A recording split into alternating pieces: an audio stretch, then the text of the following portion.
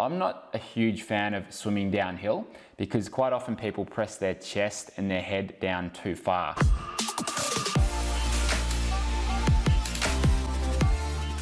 Welcome to Feedback Friday. In today's episode, we're looking at a triathlete who said he's good on the bike, he's good on the run, but he's been struggling with his swimming. He feels like he's plateaued. And he said he's gone through our Virtual Freestyle Clinic and improved from there, but he feels like right now he's hit a plateau. So we're going to go through the video and see what he can do to swim faster. Now, as we look through here, one of the angles I want to cut to begin with is this side view under the water, and this is what we normally look at first. So in terms of body position, you can see that he's sitting pretty well in the water in terms of there's not much drag that's getting created from his legs dropping or anything like that. So that's a positive. If we have a look at head position, what you'll notice here is his head goes really deep. So right there, the whole head's under the water, and he might be going for that phrase, swimming downhill. I heard it used quite a bit. I'm not a huge fan of swimming downhill because quite often people press their chest and their head down too far, and it causes them to have their shoulders and have their head too far under, where you'll see most top swimmers will have the top of their head above the water. So generally, for most people, I like them to sit in this sort of position.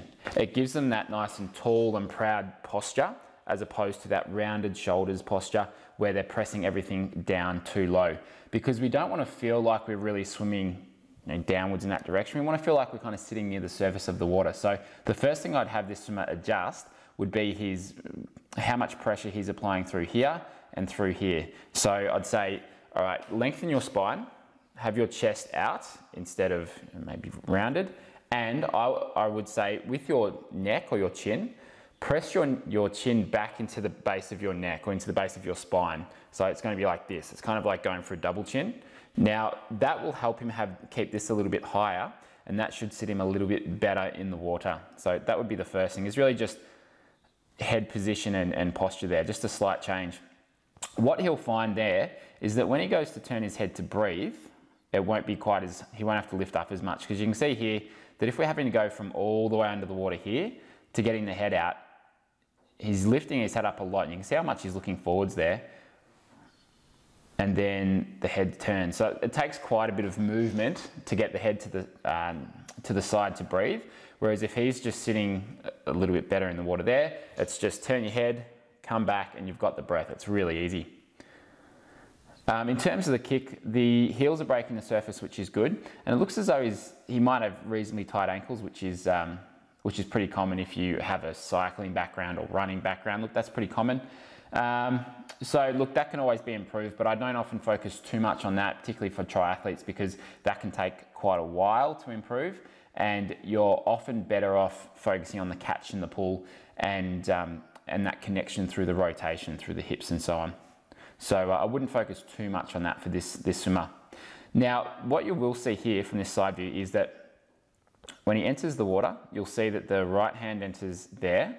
So it comes in a little bit steep, like that hand angle's a bit too much. So it's creating a little bit of drag there. And then when he finishes reaching forwards, which is there, you'll notice that the hand is going down a little bit too deep. So where we typically want to be is fingertips at underarm depth. So in that sort of position when you finish reaching forwards, whereas he's going another 15 centimeters, 20 centimeters below that. Now that will slow him down with the oncoming water that's going to hit on top of his arm. Plus he's missing out on this front part of the catch, that setup phase of the catch.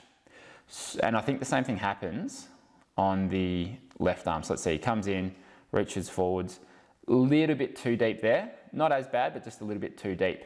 Now, the main thing that he really misses out on there as a result of going down too deep is it looks as though he's not really getting very good connection from through his hips and through his upper body. So he's not really lengthening through there, because if we want to use our body when we swim, as opposed to our arms independently and our legs independently of everything else, then we need to get this lengthening of the muscles basically through the hips there, and then through the torso up to the shoulder. So when we enter, we reach forward, you've got to lengthen through there. But because he's coming in and just going a bit deep, we never really get that. And so he's probably going to be using a lot more effort just through his arms than he would if he can get that lengthening through the hips and through the upper body. So if we have a look at a swimmer if we have a look at this video here of Dan Smith, you'll see how he gets this really good extension all the way through the length through the body, and that helps him connect everything up. So what I'd suggest for this swimmer here is when you come in with your hand, feel like you're reaching forwards for the wall that's in front of you, and you want to do that to the point where you're stretching out more, and see if you can feel that extension, that lengthening through the upper body as well. Now it will feel very different, and it might feel like you're quite shallow compared to where you're used to going. But that would be the first thing. So as he enters and extends forward, I'd be thinking, reach for the wall, reach for the wall, reach for the wall. And that will help him do those two things there. Because you can see that like his actual sort of catch position here is really good in terms of, all right, he's just in that high elbow range. And as you know, a high elbow position just means when we finish the catch, so we start the catch here, finish the catch around here, when we finish it, if we draw a straight line from the shoulder to the fingertips, if that elbow is above it, then it's a high elbow catch. So he's got nice surface area to work with. So he gets that high elbow position through there.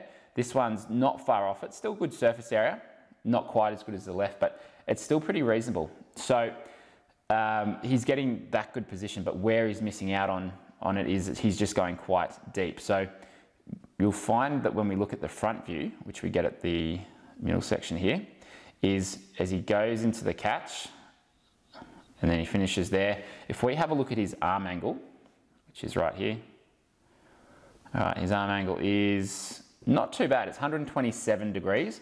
We typically want that 100 to 120 degree angle. That's where we find most of the elite swimmers. And here you can see this one's quite straight. So it's roughly 147 there. So that just means he's going down too deep. Where you'll find elite swimmers is they'll be 100 to 120, which means in that sort of position there.